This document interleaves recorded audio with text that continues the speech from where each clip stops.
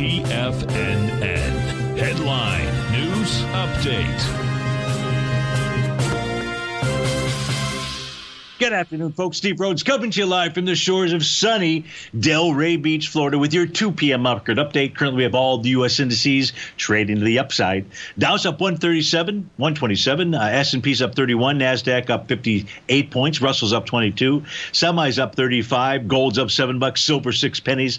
Light Sweet Crude is off 250. She's trading at 102.64. Natural gas up 32 cents.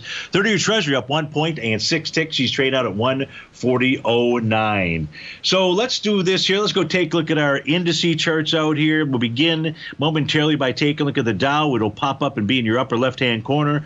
And what do we know about the Dow? Well, it is still actually trading, and I believe it is.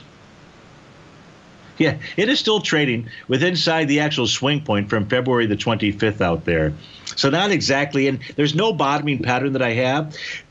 Doesn't mean that we can't get a counter trend move up to the 33,665-ish area. That's that red oscillator and change line.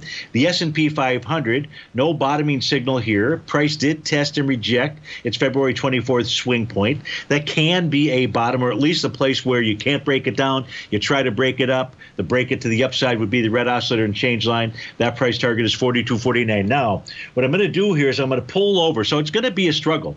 Not that it can't happen, but it is going to be a struggle for the S&P to do that. So it's not going to be a slingshot straight move up there, or shouldn't be, not that it can't.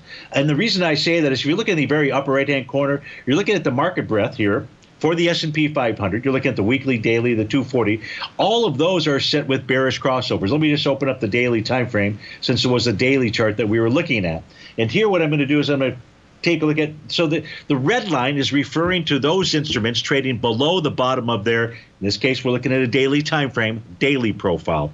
Whereas the green line is instruments trading above the top of their daily profile. You can see we got a bearish crossover. That bearish crossover took place, it looks like, on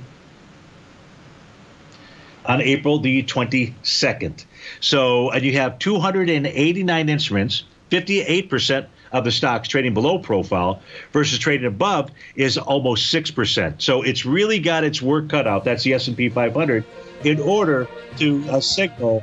So this right now, folks, what that was telling us is at this stage of the game, this is still only a counter trend move. Folks, stay tuned. Your favorite polar bear's up next. David White. Have a terrific Tuesday. I'll look forward to seeing you on wonderful Wednesday. Have a great